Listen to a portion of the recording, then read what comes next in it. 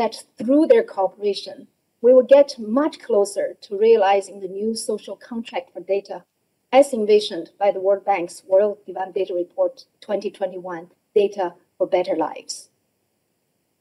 As we move further into the decade of action, and as countries work to recover from the unequal impact of COVID-19, now is the time for the international community to step up its engagement on data and statistical financing. It gives me immense pleasure to know that the Global Data Facility and the Clearinghouse will now be there to provide unprecedented support in this effort. With that, I thank you. So thank you very much, Haishan. I hope you haven't been too surprised. Maybe we give her an applause. And I hope you are not too confused. We talked so far about the Clearinghouse, and you just learned that the World Bank launched a Global Data Facility. And we will be talking about this a bit more. It's literally bringing together more funding, the World Bank's new Global Data Facility Fund, and the Clearinghouse will hopefully contribute to coordinate better those funding, but also to raise more domestic resources, as you will see. So it's a very much aligned approach. Speaking about alignment, speaking about harmonization, speaking about political coordination, we are very thrilled to have Francesca Perucci with us. She is Assistant Director of the United Nations Statistical Division, and the UN has helping us a great deal as a core member of the Bern network, and it's very nice to have you here with us in the room, Francesca, to give us your perspective. Over to you. Thank you so much, Johannes. And good morning, everyone, and good afternoon, good evening to all our colleagues and friends joining us remotely. It's really my great pleasure to be here, and of course, seeing you, so many friends and colleagues in person for the first time after almost 2 years. So, as we heard, a lot's going on, and then we have some very exciting big announcements as we start this third UN World Data Forum. Many of us remember our community came together for the first time in this forum in 2017, and we launched a common framework to turn our ambitions for better data for development into real actions. What we call now the Cape Town Global Action Plan. And the group behind that plan, the group that really spearheaded that plan, the establishment of that plan, is a group of countries. Those are the high-level group for partnership, coordination, and capacity building, a group of 22 countries.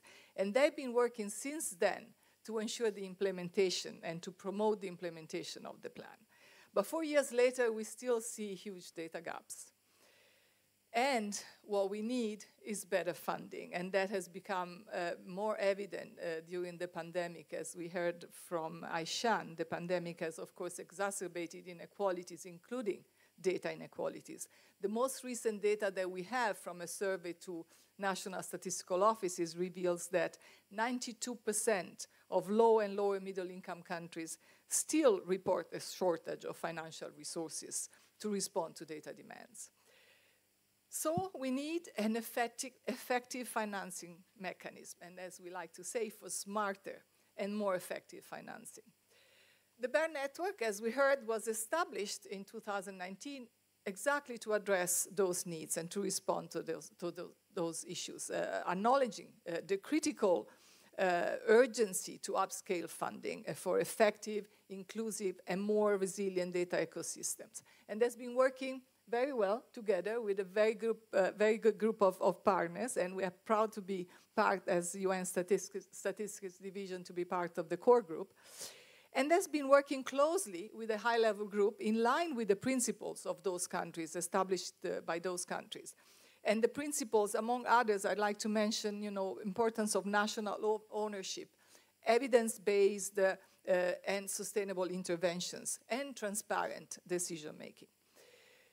So we now have a great opportunity, and Johannes was afraid that we would be confused between the two solutions that we are mentioning. Of course, we're launching the Clearinghouse today, but we also heard about the important role that the Global Data Facility will play. But we have a good opportunity to implement the Cape Town Global Action Plan and the 2030 Agenda with these two complementary solutions, and with the UN working very closely with the responsible entities, the Secretariat of the Bern Network, Paris 21, and the World Bank.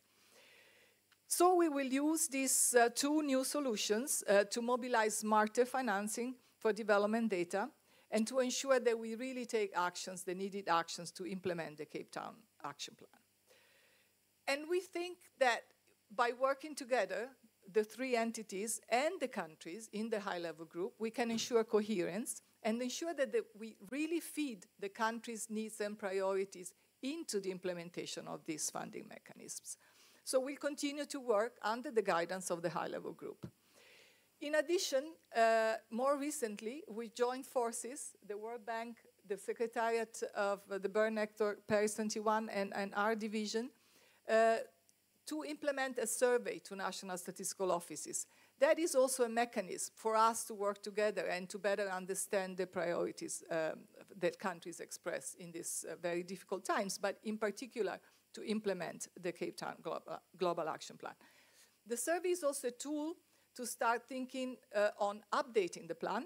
This is a process that the high-level group has launched recently. The world has really changed since 2017. Many of us were talking about how different this forum is from our first forum in 2017, when we first attempted this new dialogue and working across the different data communities. So we really need to reflect and see what needs to be changed in the plan and what the new priorities, and especially based on the lessons that we learned over the last couple of years throughout the pandemic. So how do we move this agenda forward? We will continue from the UN side, from the statistics division in the UN, we'll continue to facilitate the link between these two complementary solutions, the Clearinghouse and the Global Data Facility. And we will ensure the critical role of the high-level group and countries in general. The high-level group is just a smaller group that represent really the voices of all different regions in the world, all national statistical systems. And we'll continue to ensure that we hear their voices, we hear and understand their priorities, and we really anchor all the actions on what their needs and sense of urgencies in the particular strategic areas are. And with this, I'd like to conclude. Thank you so much for your attention. Thank you very much, Francesca. I think you highlighted a couple of very important points. You mentioned the needs to integrate country voices, and of course the UN is the best place to leverage country voices in those conversations, but you also said something very important, working together. And as you may have realized, that the debate over the last years, I think we have been merging together two different groups that initially weren't maybe talking so much together. And one group are the development people, and personally I'm a development economist, and then there are the statisticians. And I still recall that we had conversations, how can we bring both groups closer together, the statisticians and policymakers, in particular in the field of development. And I think over the last years we have seen it's happening. People are talking to each other and are learning from each other. The development people from statistics and data and vice versa. And I'm so excited to now introduce Ida MacDonald, a colleague of mine working at the OECD in the Development Cooperation Directorate as a team lead. And Ida is also a person, if I can say so, over the last years who has gotten interested in this topic of data for development. And we will now hear a perspective more from the OECD, who is helping countries in particular on aid effectiveness, aid efficiency. So Ida, over to you. Thank you very much, Johannes. Good morning, everyone, and hello to everyone online. It's a real honor to participate in one of the first sessions of the long-awaited UN World Data Forum in Bern. It's great to be here. The OECD is a proud member of the Bern Network since its inception, and I'm particularly delighted that our team could help create this clearinghouse on financing for development, which will be launched. Colleagues, I think we have great reason to be optimistic that international support for data and statistics can be improved. I believe innovation is in the air. With a better understanding of the trends and incentives driving international funding, with a shared platform that helps match demand and supply and share knowledge, and with good practice guidance or principles for development data, governments and all stakeholders involved will be better equipped to step up and strengthen support and investments in development data. Over the past, oh dear, it's not working. Voila. So over the past 2.5 years, the OECD Development Cooperation Directorate, we've been working with member countries to identify and share good practices for better financing to build strong and resilient data ecosystems. And that's our emphasis around strong and resilient data ecosystems. And so I should say that really the OECD, for those of you who aren't aware, is in quite an interesting position because we serve as the Secretariat to the Development Assistance Committee. This committee sets and upholds standards and best practice guidance for official development assistance, which is quite focused on the SDGs. And in 2020, ODA provided by DAC members increased to reach $161 billion. So ODA budgets are a very important source of funding for national statistical systems, with many NSOs relying on ODA to deliver their core functions. However, as you can see in this slide, there are still some paradoxes, and these paradoxes have shaped our work and our research over the past couple of years. The funding paradox is not resolved. There is high and growing demand for data, including from the development cooperation space. Donors, development cooperation providers are high drivers of increased demand for data for both contribution to development, but also in terms of the results that they want to achieve in health, in education, environment, and so on. But as we know from funding analysis, including by Paris 21 and Press, and its press report, basically funding for national statistical systems has largely stagnated, if not somewhat decreased, over the past 10 years. It's about $600 million per year compared to the $161 billion that's available in ODA. We still have a scarcity of data on the one hand, but a surge of data on the other. And this raises challenges around data use and data sharing that we must all come together around. And we actually have many calls to actions. We have those from the Cape Town action, but in the development cooperation space, we have what we call the Global Partnership for Effective Development Cooperation. And in 2016, they met in Nairobi, and the outcome document, which is quite illustrative from that report, had 55 mentions of data and support for data systems in 41 pages. So there is a lot of commitment there, but we're seeing inertia around operationalizing these commitments. And that's something that we are currently working on. So some more good news, I think, is that our research of the database of all aid projects that we have in the OECD, and we're the guardian of ODA projects, has found that there is a real surge in the focus on data in development cooperation projects. ODA flows reported to the OECD with references to data in the project description. So we're not saying that this is for national statistical systems or offices, but with references have increased 180-fold from nearly nothing 20 years ago to what we estimate are being around $2 billion in terms of data dimension in project. So this trend of growing focus on data, I think, provides a fresh opportunity to make the case to improve the support. As development agencies' interest in data grows, so will the pressure to be more strategic, more effective, and sustainable in that support. And this, in turn, will call for better coordination and good practice guidance. When we look closer at the database of, again, the DAC members, the financing picture becomes much more nuanced, in fact.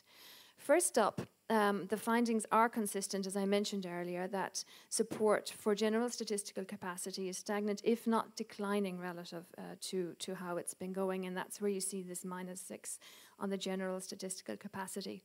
Second, there are some interesting trends in sectors. Funding for health data, but also economic data and agricultural data and gender data is up, although in the case of gender data, that came from a very, very low base. These trends mirror, to a certain extent, the development cooperation priorities of the DAC membership and some specific SDGs. In sum, strengthening of data and statistical systems is not the highest priority in development cooperation. However, if data gaps or needs become a priority, they get funding.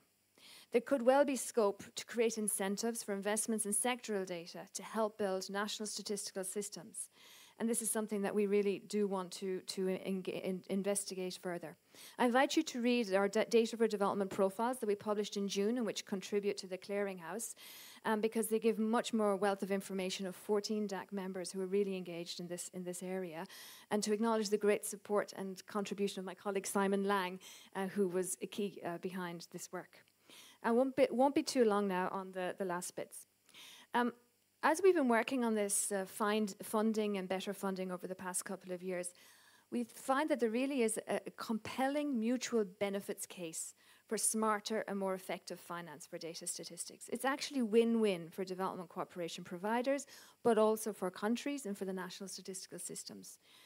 Effective support for data capacity in systems leads to more and better data. More and better data increases the effectiveness of international cooperation. But there are several tensions that do need to be ironed out. We need to ensure that short-term data support for short-term data production does not undermine the long-term development of systems. Domestic demand for data can be low in developing countries, as we know, especially relative to the demand for data from development cooperation. So national strategies in developing countries need to incentivize an alignment for this. The openness and accessibility of existing government data needs to improve, while international development actors need to decrease the fragmentation of data initiatives. Create data that are not used, or as Samantha Custer and colleagues keep telling us about the data graveyards that exist there. There's so much data there that's not even used.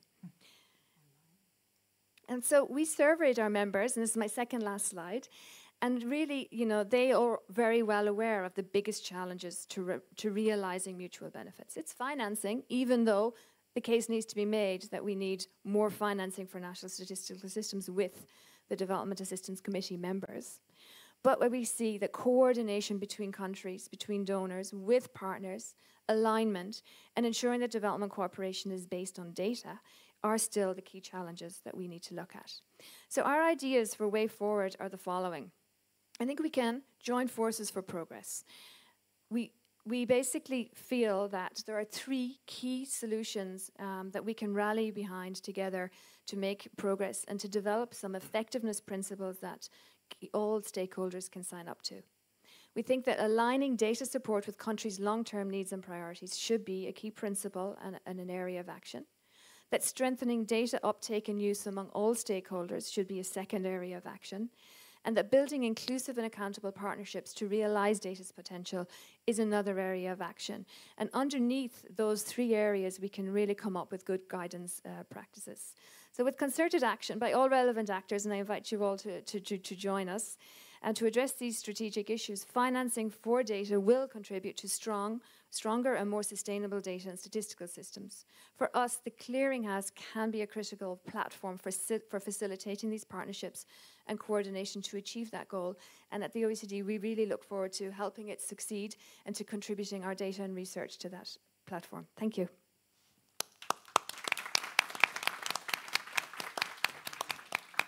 Thank you so much, Shaida. Thank you so much, Ida.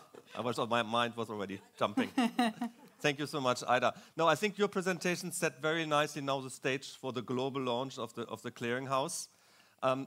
One interesting finding of the data that you presented to us was that development providers, development aid agencies, say very openly that they have issues with coordinating themselves in giving support. And interestingly enough, as Francesca just told us a few minutes before, partner countries say that, and national statistical offices in the very recent survey that was just done 2 months ago or so, also said coordination within the statistical system is a huge challenge for many national statistical offices.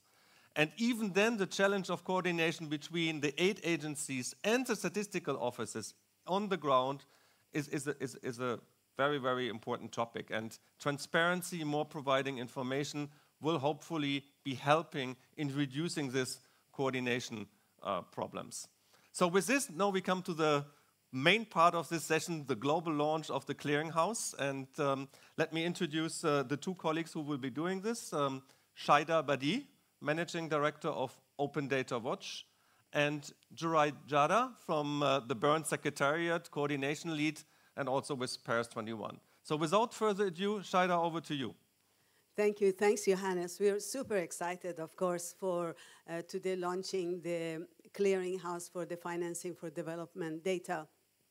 What you will be seeing is the culmination of work, of 2 years of work by a very dedicated team. And we will not mention the team members, but it's a very strong team, and they've all been up last night. So working on finalizing the launch of the Clearinghouse. So the clearinghouse actually, or the idea of the clearinghouse was born in Bern network, and in fact in this city. And the idea was that the stakeholders of the Bern network came together, and together they decided actually that we needed a different approach. We needed a much more holistic action towards smarter financing for development data. We couldn't just ask for more financing. We came up with the Bern Network 5 action plans, which captured those holistic actions that we needed to do more resource mobilization at the national level and of course at the international level, but we also needed more effective financing. We need to take advantage of synergies, as we've seen with other vertical funds or other special funds, and we needed to be much more synergetic and take advantage of sectoral investments that are going into the sectoral funds. So to address these challenges, together came out the clearinghouse, and the vision of the clearinghouse, number one vision, has been, and you'll be the judge of that, whether we have met that, is been to provide an information system that would facilitate making decisions, facilitate making coordinations, and some of the cases, making a case for more financing, facilitate coordination for information for advocacy and for decision making. So that was really the main vision of the clearinghouse. And to make that change and to make it happen, those of you who are in the data business know for such an information system or platform, you need a lot of information. So much of our work in the past year or so has been to identify what are the existing sources that we need to bring together and what are some of the new sources of information we need. You know some of the existing sources, but we also had to do some methodological work to be able to interlink some of the existing sources. Then taking advantage of the new sources, like the new survey that Francesco just mentioned, that comes with the effort of the World Bank and UNSD and Paris 21. And of course, working with IDA's group, we brought the DAC country profiles from the Data for Development initiative. And much more, of course, this is just the minimum viable product that you will see, but you will see much more information coming. Right now, what we have in the launch version of the pilot, we have 36,000 projects. We have profiles for 23 IDA countries. We have profiles for 7 development agencies providing aid. And we have more than 700 resources that can be downloaded. So it's really a wealth of information. We still call it the minimum viable product, but it's the richest minimum viable products I've ever seen. So that was vision 1. Thank you. So, and you will be the judge of that. All along, as we were developing this, the main thing we had in mind was the user. And Thomas Gass, who is kind of the man behind this idea of clearinghouse, always telling us, don't forget the user and be careful on how this is going to be used by whom for decision making. So that was the vision of the clearinghouse. But the second thing I just wanted to mention on the vision has been not only bring data and connect it and make it available, but also bring communities together and connect them. And I think today you've seen that communities that are coming together. And I must say, I'm really proud of how we have been achieved to bring these communities who used to work very effectively, but in silos. But we bring them all together and connect them. You've seen the high-level group and, of course, the clearinghouse becoming in service of the implementation of the global, the action plan for Cape Town Global Action Plan. You've heard from Haishan and how the clearinghouse connects to the new global data facility. You've heard from IDA how the clearinghouse is going to be helping with development effectiveness and DAG. And one new thing that you're going to hear more is we're also connecting to the sectoral side of the financing. And you'll hear from our representative from Gates on how the clearinghouse is going to be used for gender data financing. So this second vision of connecting communities is hugely important. Now going to the most important part of this presentation is for you to see the clearinghouse. We were brave to take this, this initiative on, but we're even more brave now to show you live. And those of you who have done live presentation, you know how much risk you take. So over to you, Jorai. Thank you so much, Shada. And if we can put on the screen, it is my absolute pleasure to show you for the very first time the live Clearinghouse platform, which is now on the screen and is accessible at smartdatafinance.org. And what you can see here on the screen in front of you is the homepage of the platform, from where you can navigate and find a range of detailed information on the financing flows for data and statistics. And you can use the tabs up here on the top to navigate these different categories of information. So they include funding flows, which is information on the supply side, funding opportunities, which will take you to both recipient country profiles as well as profiles on aid providers. You can also access a range of project profiles, as well as resources, including over 700 policy and other documents. And you can also go to a community forum here, where you can connect with other users and really support the partnership building. And of course, by going down here and clicking on the blue button called Gender, you can access a dedicated gender data financing channel, which will give you a comprehensive overview of financing flows to gender data for the past 10 years. So allow me to illustrate how this works. Let's say, for example, that I was interested in seeing the global and the overview of financing flows to data and statistics. I will click on the funding flows button up here, which will take me to this page. And this page provides a global overview of near real-time financing flows, including temporal trends, as well as trends by SDGs, which you can see over here, government functions, and statistical activities. And I can narrow down on any of these by clicking on the buttons above the colorful bar you see over on the right. And by scrolling down, I can also narrow down and hone in on any country on the map here, highlighted in the colors, and see what the financing flows are at that country level. So if, for example, I wanted to know what the funding flows for data were in Malawi, let's say in the period from 2015 to 19, I can go up here and set the time period, which covers 2015 to 2019, set it to all time, and then scroll down and go to Malawi on the map. And by clicking here, I can very easily see an overview of both the commitments and the disbursements by aid providers, both totally and by the individual provider. So what I can see here is that Malawi received about $28 million in commitments during this period, and the top providers were the US, the World Bank, and the UK. So if I were an officer, let's say at the National Statistical Office in Malawi, I can use this function to very easily see who the top providers are operating on data and statistics financing in my country if I wanted that information.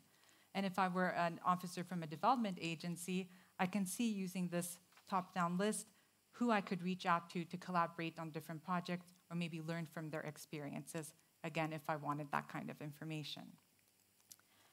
So from here, if I wanted to deep dive on any one country, a recipient profile, or a aid provider, I could go up to the funding opportunities page I mentioned earlier, or I can just stay on this page and scroll down to this section where I can have a quick access to the different recipient as well as the provider profiles. So if I were to continue with my dive into Malawi, let's say, I can click on this button here, which will take me to this dedicated recipient profile. And what you can see here under the country name is a little button that says in-depth study. What this means is that for Malawi, we have information on financing flows and needs, not just for the NSO, but also for 4 to 5 other line ministries in the national statistical system, so including the Ministry of Agriculture, of Health, and so on. And we have this information on the Clearinghouse for three other countries in addition to Malawi, and these are Rwanda, Niger, and Gambia. So on this page, I can see not just the top provider to data and statistics from the period 2017 to 2019, but by scrolling down, I can also find information on the total budget for the NSO, both past and current, as well as future budget expectations, if I scroll down here. in addition to key benchmarks. If I go even further down here, on the statistical performance of the country, and I can use this information to understand in the long term what the impact is of investments into data and statistics at the country level. And when I scroll even further, I go to a series of individual projects. So just to give you another illustration, if I were an officer at the NSO Malawi, and I wanted to quickly see what the budget shortfall is for 2022 and let's say 2023, I can scroll to the graph I just showed you earlier, so going back up here, to easily find this information under this section on future funding. And I can see in the green what the total planned budget is for the NSO from the government. In yellow, I can see the contribution of aid providers. And in red, I see the shortfall. And I can find this information both in US dollars and in the local currency. So by hovering over this graph, I can see that for the NSO to maintain statistical operations 2022, it requires an additional $2.9 million. And for 2023, this information shows me that the figure is 3.1. So I could pop that into my report if I were putting one together.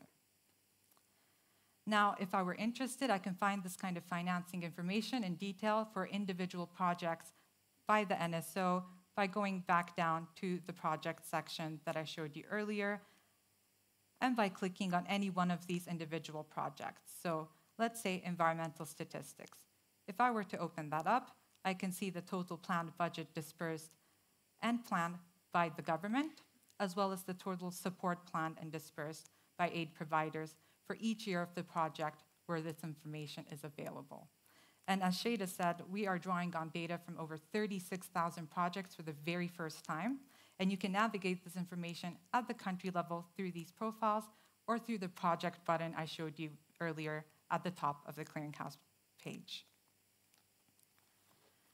Now, this is an example of a recipient country profile, and we have 7 comprehensive and detailed profiles for our aid providers available on this version of the Clearinghouse, drawing, of course, on the work that Ida mentioned earlier by the OECD. So please do take a look, perhaps after this session, and have a look around. Now, Shada mentioned earlier the leveraging of sectoral or thematic entry points for data and statistics financing. And I wanted to give you a quick example here of what that will look like using the gender data financing channel on the Clearinghouse. So this is a page that can be accessible and is accessed from any one page on the Clearinghouse by clicking on this blue button here. And when I do so, it will take me to this comprehensive page on financing for gender data.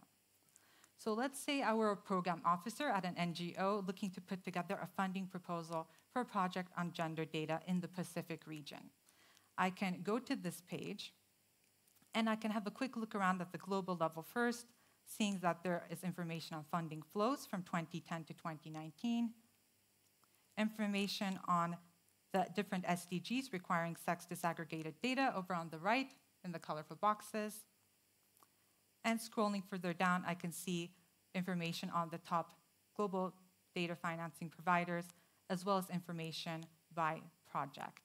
And I will also have on this page information on different benchmarks and the index at the global level for data financing to understand what the trends are overall. So coming back to my proposal for gender data in the Pacific, I will go back up here and I can navigate this information at the regional as well as the country levels. So in my case, I want to go to Oceania. So I click on this button and I come to this page where I can find all the information I need at the regional level.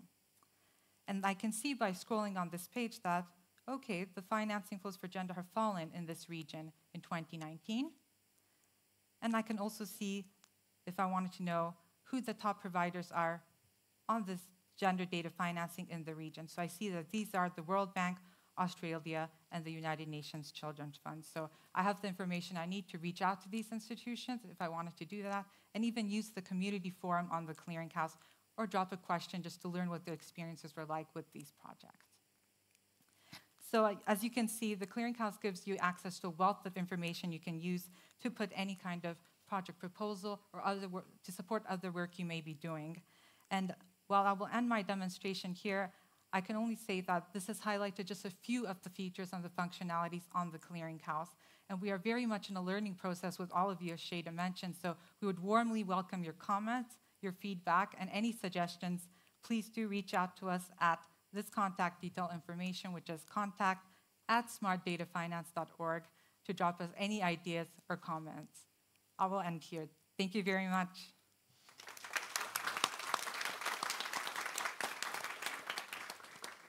Thank you very much to both Shada and Jirai for giving us this great appetizer to go and to check out the site. Let me just reiterate, it's a prototype, it's a minimum viable product. So we need your help to further improve it. It's the beginning, it's not the end, right? So we will continue to develop the site. Second point is there is a very detailed methodological note that you can find. I think some of you are real experts on the topic.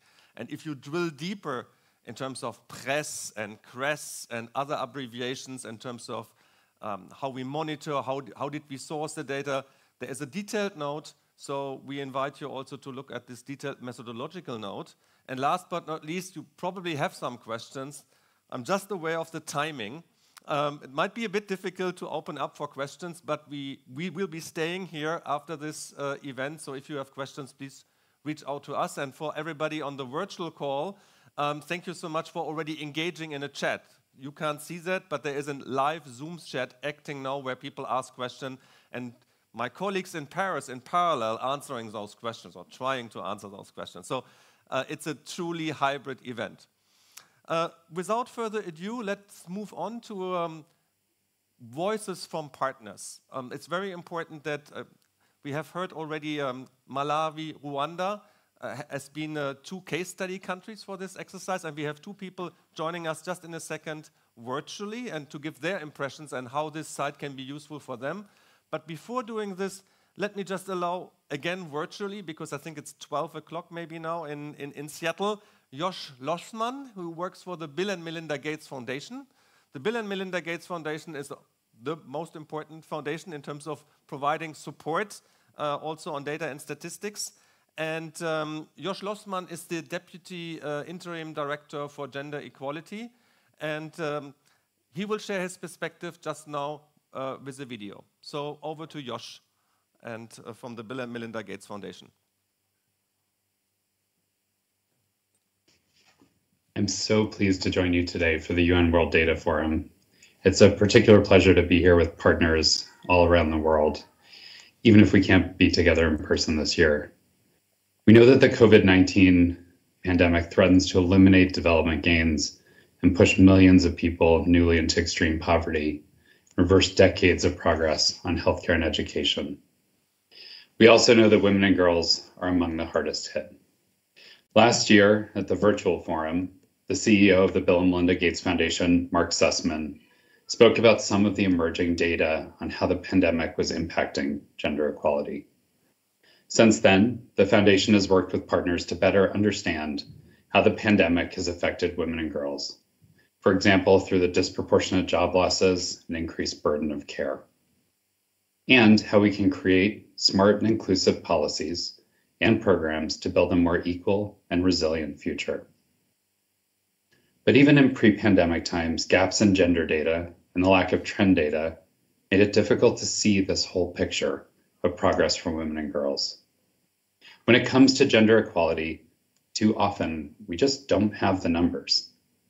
That was true before the pandemic, and it's true now. This is in part because investment in gender data collection has historically been low on the priority list for national statistical offices. Even before the pandemic hit, many countries were either not collecting or not making available data broken down by sex, age, and other characteristics. We did see growing momentum through the efforts of advocates in some offices. Work was underway to close gender data gaps and to get specific about the financing needed to do it. But national statistical offices are facing unprecedented challenges. Most offices, particularly those in low and middle income countries, report that overall financing has decreased as resources are channeled to immediate pandemic response. The fiscal crunch created is particularly acute when it comes to gender statistics. We know that other crises tell us that gender is often on the chopping block.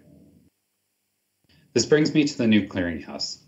It provides up-to-date information on the state of gender data financing landscapes. It will make it easier to understand country needs, the availability of resources, and gaps in funding for gender data. It will facilitate targeted, streamlined, and collaborative investment decisions across the board. This is vital for an organization like the Bill and Melinda Gates Foundation, and we see it as playing a vital role for a diverse group of users. Some examples: donors can use the Clearinghouse to identify country-level data funding gaps, benchmark countries' data funding, and highlight opportunities for joint projects with other donors. Government officials can use it to assess funding gaps, look at opportunities for donor funding and domestic resources, and access best practices to improve the effectiveness of investments. And civil society organizations, including women's rights organizations and networks around the world, can use it to strengthen their advocacy for better and more reliably produced gender data. It's also an important resource to track progress over the next 5 years on the gender equality commitments made at this year's Generation Equality Forum and ensure accountability. This ability to take a magnifying glass to the resource allocations for gender data and statistics has been a critical gap in this space for years. So it's probably clear then that our foundation is excited about the Clearinghouse's potential to make a difference for gender data financing and to join other users in the effort to make smarter financing for data a reality. We're very happy to announce that we plan to support Paris 21 for the next stage of the platform's development. We are and will continue working closely with Paris 21 and other partners like UN Women, the ILO, the World Bank, Data2X, Global Health 50/50, and Equal Measures 2030 to advance the tool. We're hopeful that the Clearinghouse marks a big step forward that will strengthen a broad coalition of stakeholders working on a common goal of building a sustainable architecture for more and better gender data financing. Because gender data needs champions now more than ever. Thank you.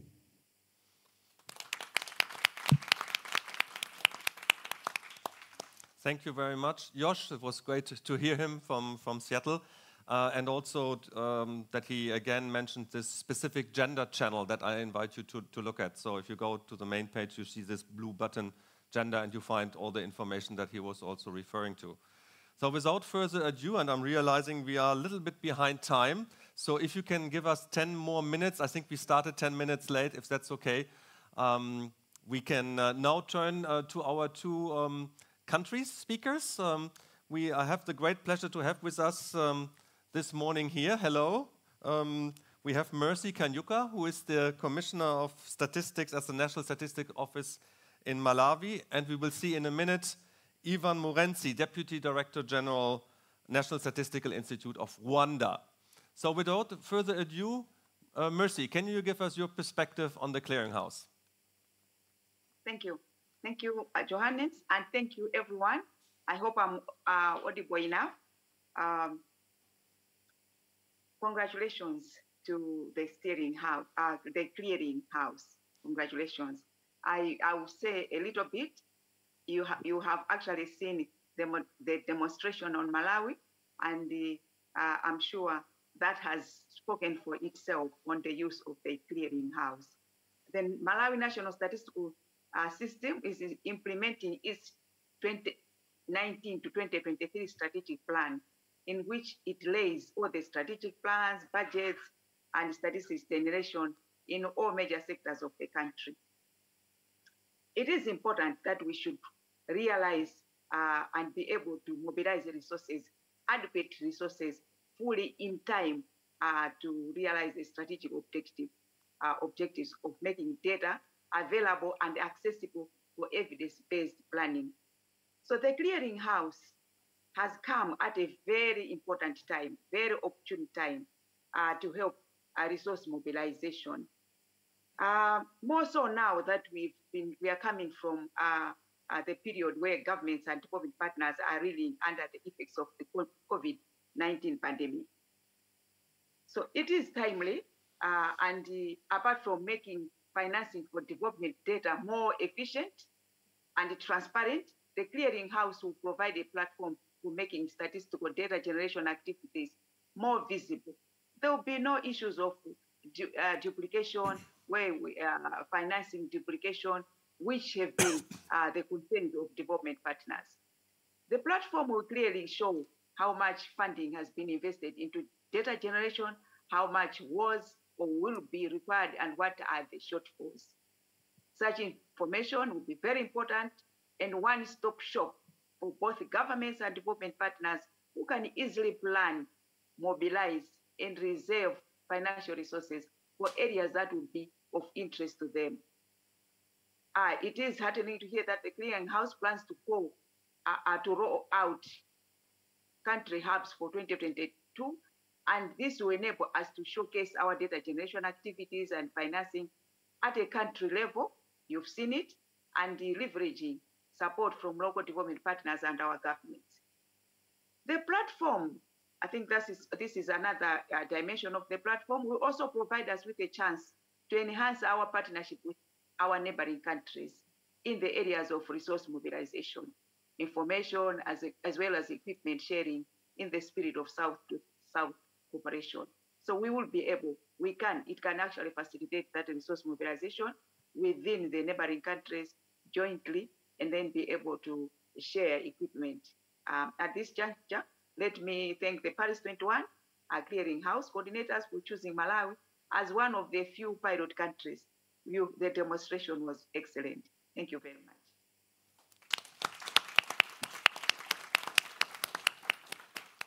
Thank you so much, Mercy. And I think Mercy highlighted one important point that hasn't maybe given so much attention to, that the Clearinghouse idea is also to come up with good stories so that you can go to the site if you are in the National Statistical Office, as you say, in your country or in a neighboring country, and you can find good stories of how to mobilize domestic resources.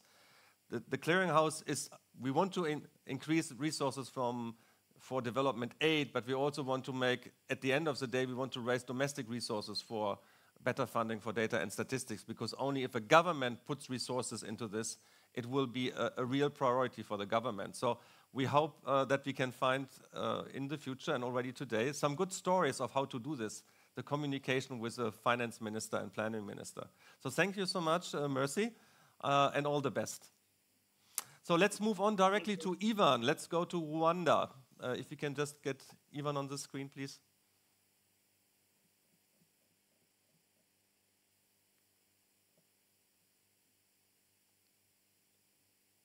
Thank you, Johannes. Hello, Ivan. Nice to see you. I hope you can see all of us. To see you. We can hear you wonderful. You can hear me. Okay, thank you. It's a pleasure to join this important conversation from Rwanda, and the time zones are exactly the same. I think the topic at hand is one which is very relevant. I appreciate the partnership by the different partners on this key topic. And just looking at the attendance in the room, for me, that's very encouraging, even though I can't see everyone. So what we're talking about here, financing for data, in my view, is something actually we should have given attention some years back. Because let's be honest, the demand and the need for data has been growing over the years, at the risk where we have not matched the demand for the data, meaning us as NSOs, especially in developing countries. We are at a point in time, at a critical juncture, where we need to really raise our effort in making sure that there's available funds for producing key statistical activities. But now we are going even at another level where we are exploring other alternative sources of data to complement traditional statistics, namely big data, especially I will speak for our country in Rwanda. And so when you think of all these opportunities, all these needs, it's quite overwhelming as a leader in a statistics office in terms of how you are able to mobilize those needed resources. But I think this clearinghouse now is an opportunity for all of us to engage proactively and look at what's happening and be inquisitive to engage the relevant stakeholders within the countries and clarify where need be. But I think with that effort and interest, I think we can get started then, and really the resources are there. I think this is, in my view, an opportunity. The Clearinghouse is an opportunity to help us get coordinated, see the specific needs, see the specific plans, and be able to commit ourselves. And I think for us in Rwanda, we've had an interesting journey of the last 15 years. This is our third national statistical development strategy we are undertaking right now, which goes until the year 2024. And so this Clearinghouse, what for the information it has picked from Rwanda has been, clear statistical activities across the various sectors, economy, social, health, all the sectors, and be able to map them, but also show the budgets which were already well worked out. But there's always a room for us to engage and clarify where need be. And as rightly put, I think this is not only serving the development partners, it serves the in-country leadership in terms of the Ministry of Finance and the others in trying to be able to see what has been done by the different parties. So it's exciting, but I think I want to challenge us that this is not just enough for us to have this platform, but how proactively we respond to it, we work together to mobilize the resources. And yes, we can still be relevant to respond to the various needs by the various stakeholders, both in the public sector, in the private sector. The private sector is growingly asking us information.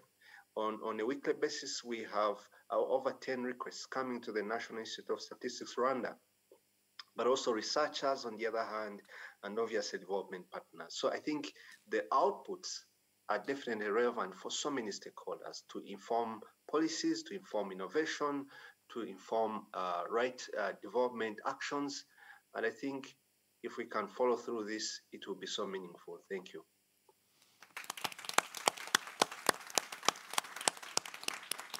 Thank you so much, Ivan. Great comments. And as you said, I mean, the use of the platform lies in that it's actually being used and put into practice, and it leads to action. So thank you so much, and also for mentioning the UNSD-DESA, the National Plan on the Development of Statistics. As we have seen in one of the statistics, looking at where investments are currently made, we saw this decline in general capacity development.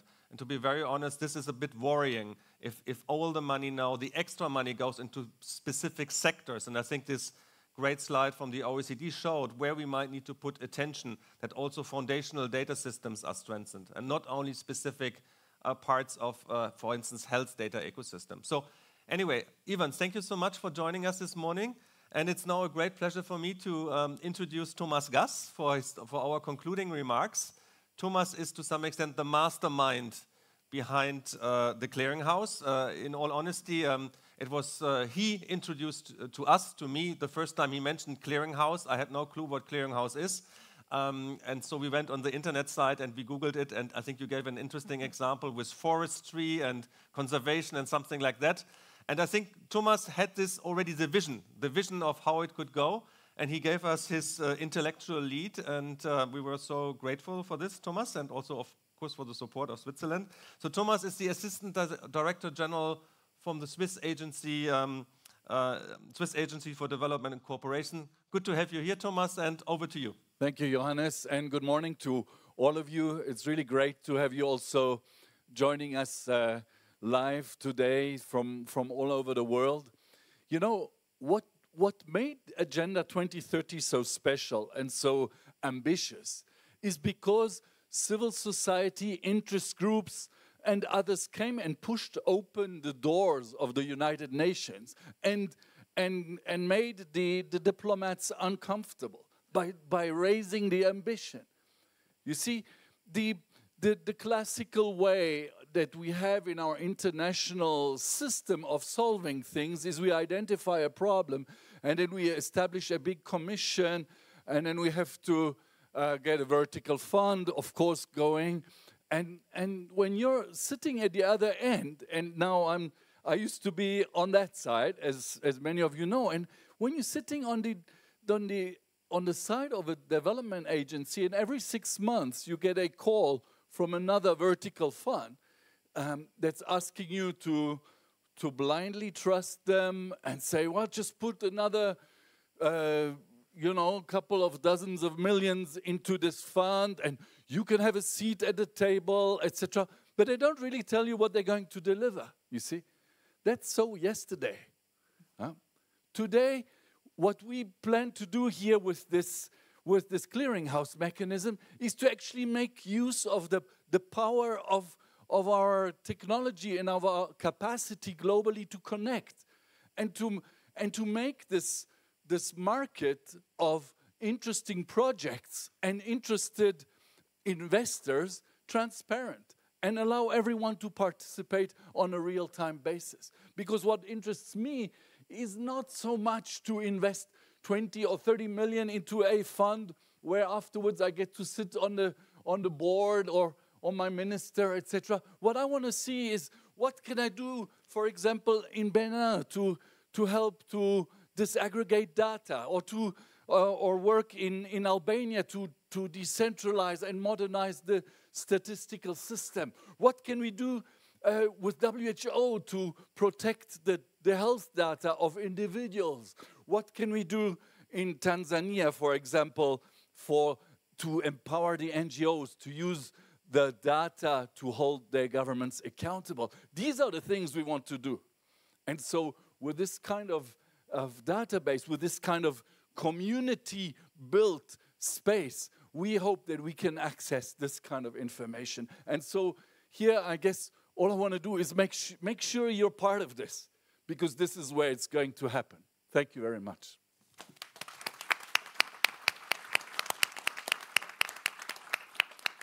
Thank you so much, Thomas, for these concluding remarks. So it's an open invitation for all of you to join this journey. Yeah, I'm so excited that we have now officially launched the Clearinghouse site. The Global Data Facility has been launched. So thanks so much for being part of this. Apologies for getting a little late. But let me just close with a few words of thanks. As you can imagine, many people, institutions are behind this success that we are here where we are.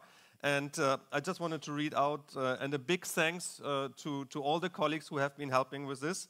So there's the development team at Open Data Watch and at Paris 21. There were a few colleagues working very late, getting not much sleep over the last couple of days. So thanks a lot to the colleagues in Paris and wherever they are. Then I would also like to thank and acknowledge in particular the support, of course, of the government of Switzerland, our partners here with the United Nations Statistical Division, the World Bank as partner, OECD, but also specific institutions working on gender like Data2X, the Canadian IDRC, Eurostat, and of course all the members of the Bern network. And in particular, I wanted to call out here the IMF, the UK, and the Global Partnership on Sustainable Development, also a great partner in the Bern network. So thank you so much for coming. Please use the site, spread the word, and I wish you now a wonderful Monday morning and rest of this World Data Forum. Thank you very much.